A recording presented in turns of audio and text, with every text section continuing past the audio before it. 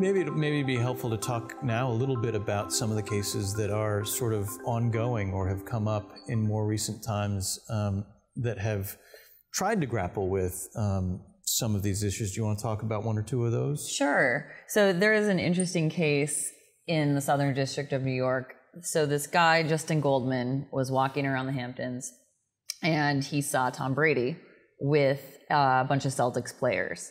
So he snapped a photo, put it on his Snapchat story, and went about his day. And what happened is it basically went viral. So people started, it went onto Reddit, and then a couple Twitter users uploaded it to Twitter, tweeted that out. And then some media outlets, Fox, Time, a bunch of others, embedded that tweet in articles about the Celtics trying to get Kevin Durant. So that was back in 2016. And obviously Goldman didn't give permission for these news and media outlets to use the photo. So he filed a lawsuit in the Southern District of New York. And that was in 2017. And what was interesting, so there was kind of no dispute about the facts of the case. Everyone agreed as to what happened. There was no dispute he was the copyright holder or anything like that. So it really was all about how the law applied. And the law, so again, it's important that these news outlets, what they did is they actually embedded the tweet. They weren't saving it to their own servers and uploading it. So essentially they were linking it. So the summary judgment decision came out in 2008. Judge Forrest was the judge in that case. And it was a very controversial decision because, so Goldman's argument was basically, you guys embedding this tweet violates my exclusive right to display the photograph. So we were talking about sort of the bundle of rights, and this is display versus public performance. So he was saying any other result here would have a devastating impact on sort of the photography industry, and no one would seek licenses anymore. You could just do whatever you want with photographs. So no one would have an incentive to pay license fees. And the media outlets all relied on this long-standing precedent called the server test. And that came out of a case in the Ninth Circuit back in 2007. And that case is called Perfect 10 versus Amazon. And that involved Google and whether Google was able to show full-sized copyrighted images.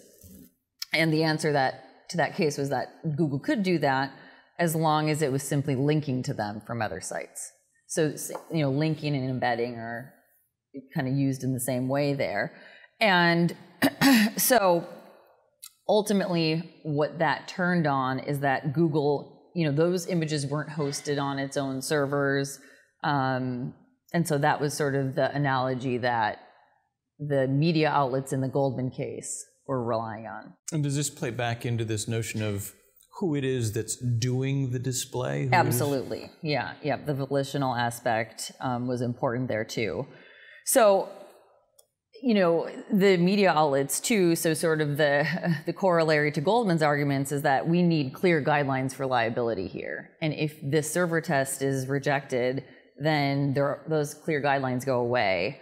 And, media outlets like us could be sort of punished for content that's beyond our control. So if someone who's hosting an image, for example, changes an embedded link to display a different image, they could all of a sudden be liable for that.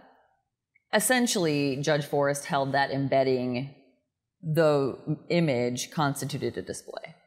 She essentially rejected the server test. This was a decision on a motion for summary judgment, and the case settled, so there was never really a final decision. But it's caused a lot of consternation because people have been relying on the server test for a long time, and now that's sort of up in the air as to what will happen. Well, it's interesting because I think what you see, and particularly this is because a lot of the Copyright Act is sort of dated, is you see a lot of the law being filled in by judicial decisions. And I think in this area, I've noticed that you see, as a result, a lot of inconsistent decisions, particularly depending on which circuit you're in.